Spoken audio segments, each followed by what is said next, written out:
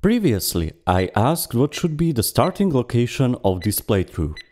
Based on your decisions, Northern Forest was selected as the base for new Fixit operations. As experienced by every aspiring Fixit engineer, the first step to completing project assembly is to build a base, otherwise known as the hub. Fixit recommends you to build hub close to starting resources like iron, copper and limestone. This is a good recommendation, but please note, the distance to other early game resources like coal will come into play soon. Closeness to other resources like quartz, caterium and sulfur might improve your adventure experience and should be considered as well. It is also wise to collect all leaves and bushes you encounter. These will be turned into biomass and used to power your starting factory. And this seems like a perfect place to begin a new adventure. Let's call it the lake.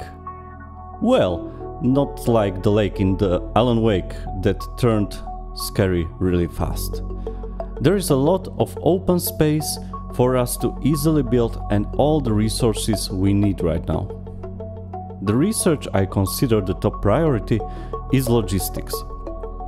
Otherwise, you would not comply with Fixit value efficiency first. On normal and pure resource nodes, the miner is able to mine more ore than one smelter is capable of smelting.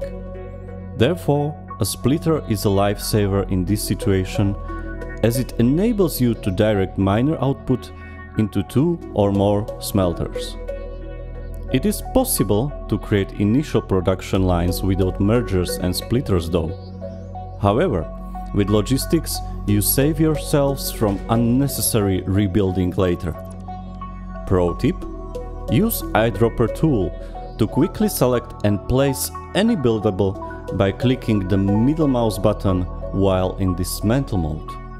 That way, you don't have to select buildings in the queue menu and you could quickly place more buildings.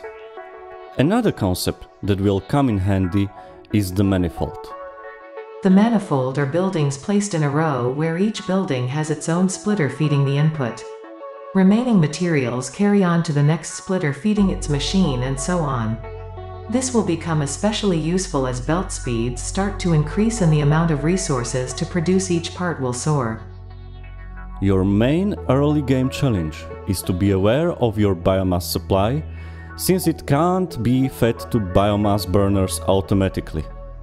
If you fail, like I did, you will soon be made aware of your failure by this notification. No worries, I'm sure you won't miss it. As of now, your power production is still not fully automated. Therefore, moving on to coal power as soon as possible is highly recommended. Since basic production lines are done, it's now a time to decide. Should we go and explore, possibly find hard drives, slugs and other parts that might help us on our upcoming journey? Or should we spend time building factories and carrying on with research? Option 1 is especially attractive thanks to some alternate recipes like cast screw that will make our life easier in the long run. But option 2 is viable as well, since it will catapult us towards the completion of project assembly and fully autonomous power supply.